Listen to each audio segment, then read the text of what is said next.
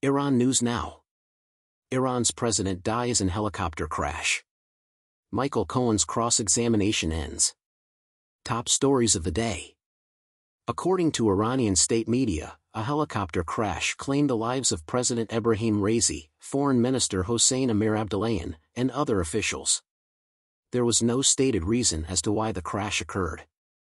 In a mountainous region near the Azerbaijan border in the country's northwest, the group's chopper went down in thick fog. As of right now, Mohammad Mokber, Iran's first vice president, is in charge, according to NPR's Peter Kenyon, who spoke to Up First. The Iranian cabinet praised Raisi, calling him a hard-working president who made the greatest sacrifice for his country. Some were surprised, but others were wary of Raisi because of her reputation as a strict Muslim. Many people hold him in high esteem because of his involvement in the 1988 execution of political prisoners in Iran during the Iran-Iraq War. His title is Enforcer of the Supreme Leader. His recent endorsement of a harsh crackdown on women sparked widespread demonstrations. Some have claimed that these demonstrations posed the greatest danger to the Islamic Republic while he was president. The leadership of Israel is in disarray at the same time that Iran's government is changing. Even Netanyahu's war cabinet allies are claiming that the prime minister lacks a plan to depose Hamas as Gaza's leader. Israeli Defense Minister Benny Gantz threatened to resign from his position in 3 weeks unless the government came up with a fresh strategy for the conflict. Following Raisi's death, Israeli experts do not anticipate any significant shifts.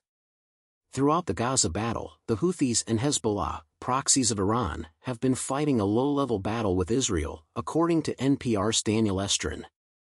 However, the current volatility in Iran is causing a great deal of anxiety in Israel. In the meantime, around 800,000 Gazans have fled Rafah since Israel's military campaign there began 2 weeks ago.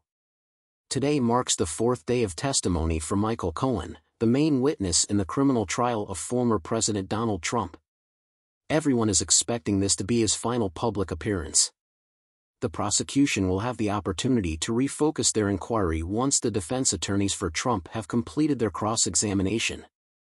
The Trump Trials podcast from NPR lays forth the background, summarizes Cohen's evidence thus far, and explains why privacy and sex could decide the outcome. The former president's defense has been mum on the subject of whether or not he will testify. Speaking with NPR's Andrea Bernstein, other defense attorneys expressed their belief that Trump would be irresponsible to do so. Bernstein argues that Trump's actions throughout his prior trials demonstrate his lack of faith in his attorneys and his belief that no one can present his case adequately. There are ups and downs to being a mother, including issues with mental health and pelvic floor rehabilitation.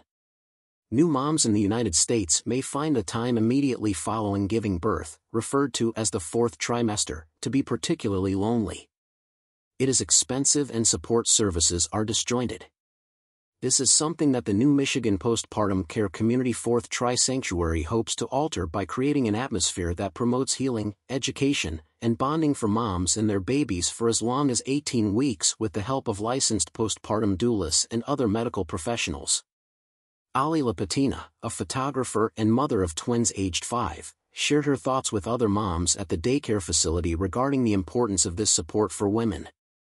Take a look at some pictures and learn about their experiences with postpartum care of the future.